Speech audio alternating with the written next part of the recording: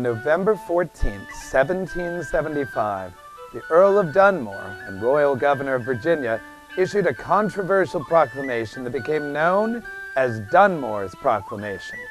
The document declared martial law in Virginia and adjudged all patriots as traitors to the crown. Furthermore, it promised all indentured servants, Negroes, or others that are able and willing to bear arms would win their freedom by fighting for the crown. Dunmore expected his proclamation to create widespread fear of a general slave uprising and distract attention from the vulnerability of his own troops, numbered at only 300 and cut off from reinforcements from the large redcoat army at Boston.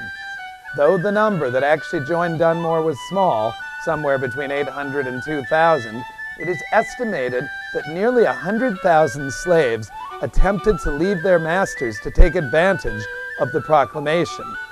More American slaves gained their freedom through Dunmore's proclamation than any other way prior to the Civil War.